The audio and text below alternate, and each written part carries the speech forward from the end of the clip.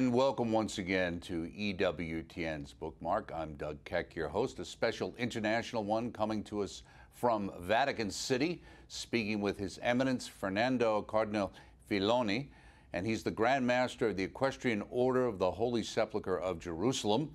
And the book is The House Was Filled with the Fragrance of the Perfume, a spirituality of the Order of the Holy Sepulchre, and it is proudly published here in the United States by EWTN Publishing. Thank you so much for finding the time to join us, Your Eminence. Thanks. Now, you were appointed Grand Master of the Equestrian Order back in January 16th of 2020. Now, how does that come about that you would be appointed? I would like just to say that personally, I didn't choose to become a Grand Master of the Equestrian Order of the Holy Sepulchre. The Equestrian Order of the Holy Sepulchre of Jerusalem is an institution connected to the Apostolic See because of the historical, juridical, and the religious ties connecting one another. Let me say the order is of an ancient origin, and it was recognized by Blessed Pius IX.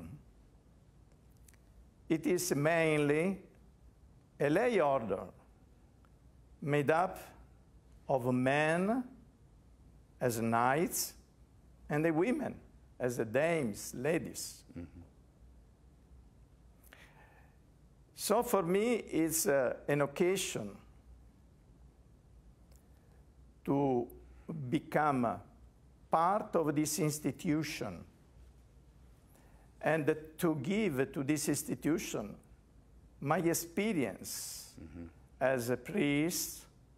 I am 50 years old as a priest, as a bishop, almost 20 years old as a bishop, as a cardinal, and a wide, long experience in the church, Middle East, Asian church, and Europe.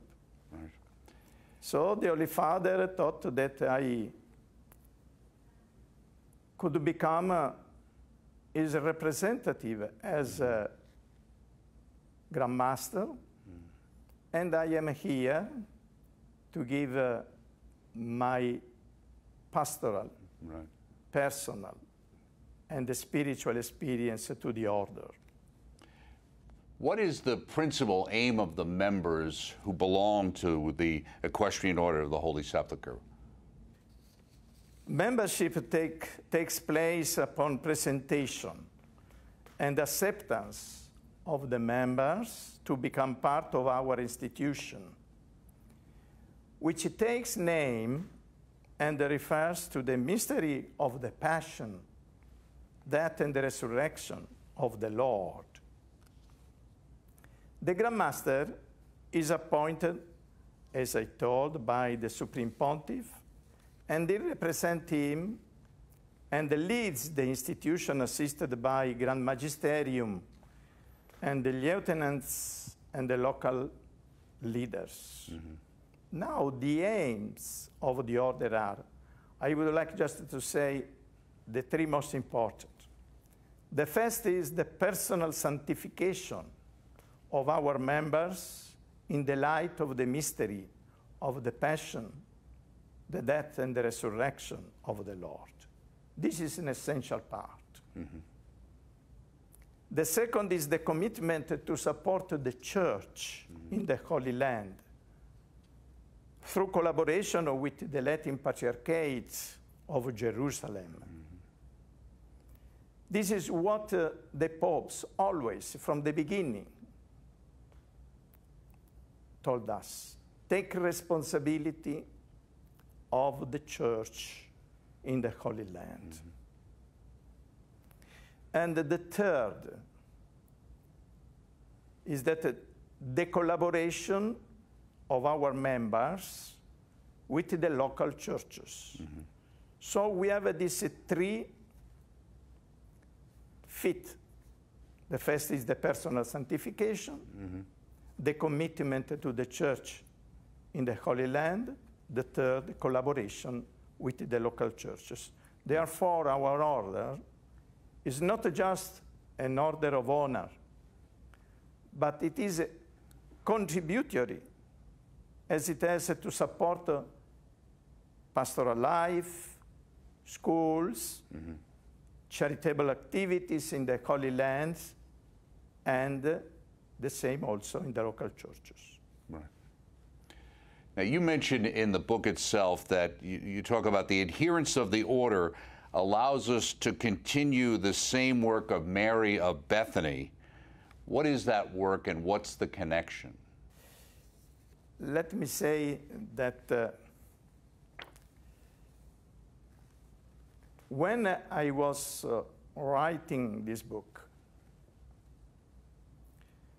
because many members asked me, do we have any spirituality as order? Although we are not a religious order, but lay order, I told them we have a spirituality. And we get the spirituality exactly in the mystery of the Passion, the resurrection of the Lord. This is why we are the order of the Holy Sepulchre. It's not a tomb, but is a sepulchre which was opened up for the resurrection of Jesus. So we are part of this mystery of the resurrection of Jesus. We need to get our spirituality from that experience of Jesus which was left to the church. So it is very important for us to think that about the church, about the life of Christ, and at the same time connecting to the life of the church. This is why my book, on the same time, has two parts. One reflecting on the aspect connected to the last week of Jesus, and on the same time, what happened with the resurrection of Jesus, and they still continue to be in the church. Now, the body of Jesus historically ended with the death of Jesus, and the resurrection of Jesus gave to him another life. But the body of Jesus still continues in the church. So it is essential to think that we continue to take care of the body of the church, which is the same, the body of Jesus. What normally we used to say, the body of the church, is really, historically, what is continuing to be in this world. So, when I was just writing these guidelines, I inspired myself to all this process, which it is essential, it is important for our order. Now, I would like to say that one of the most important moments of the life, of the last moment of the life of Jesus, was when he was invited by Lazarus to Bethany. This was an experience very interesting, because this family, Lazarus, Mary, and Martha, were friends of Jesus. And they experienced the suffering, the death of Lazarus. And Jesus gave the life back to Lazarus. Inviting Jesus, that was a moment in which Jesus received the last attention from this family, in a certain sense, from friends and from the people. What happened there is something very amazing. Mary took some ointments, and very expensive, and it was anointing the feet of Jesus. And Jesus appreciated very much this attention, this special attention to him. And when Judas was scandalized because the cost of this perfume was very high, and he was thinking that it was better to give this money to the poor, Jesus said, let her to give me this attention because it will be the last in my life. So Mary was anointing the body of Jesus. It was the last anointing when Jesus was alive. This is why we think that we have to continue the same attention to the body of Jesus in the church, like Mary of Bethany, who was so strong to think prophetically that this gesture never will end. This is why we used to put this title to our book. Right. And the image as well on the cover that's representative of that as well. Yes, yes. You see also in my book, the cover is just representing these moments. Right. Somebody asked me why we gave it this title. I was to say something very interesting. I was, at the beginning, I wasn't sure which name which title could be given to the book. I want to say that one of our collaborators with the female sensitiveness told me, I like this expression which is in the book, which is in the gospel, in St. John's Gospel. So she told me how the title could be given to the book. So I want to just to say the name was given just because inspired by female sensitiveness when I was to give the title to the book. Right. You also mention on page 22 in the book that the symbol of the cross can never appear or be a mere decoration of elegance or distinction. Indeed, the cross enhanced by 4 other small crosses inserted in the 4 corners of the major cross is a distinctive sign. This cross is called of Jerusalem. Since there is a tendency to use crosses as a decoration, more or less worn with due regard, we think that taking on the cross in one's own life, as Jesus taught us, is fundamental. Whoever does not take up his cross every day cannot be my disciple. This is fundamental in following him and in the Christian life.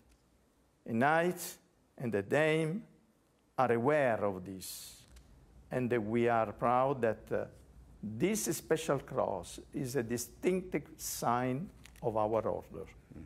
You also talk about the connection with the Holy Sepulchre and also the great commitment the members have to the Eucharist and to the regular reception of the Eucharist. Yes, exactly. I want to say that in the heart of the church, or better, the heart of the church is the Holy Eucharist.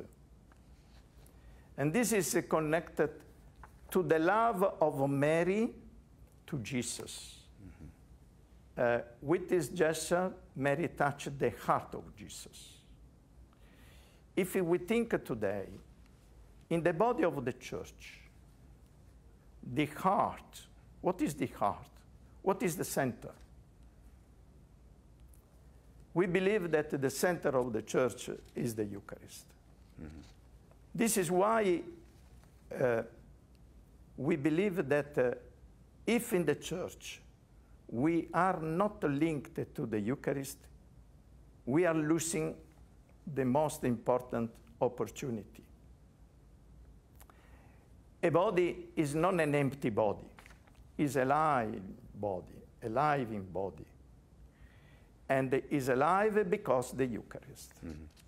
Until the Eucharist is present in the heart, in the body of the church is alive. When there is no Eucharist, we risk to become an institution, human institution, and this is terrible because it means that the church is dead. So linking the Eucharist to the body of the church is also for our order, for our institution is essential. Because if we lose the spirituality which is linked to the Eucharist, we will lose an opportunity to become a living part of the church. You also talk about that in connection with Mary of Bethany, in a sense of her adoring our Lord in when she, obviously anointed him, and that adoration is also a major part of the order. Yes, of course. The connection linking the order and the church is essential. We are not an order political, social, or simply human, or perhaps of honor.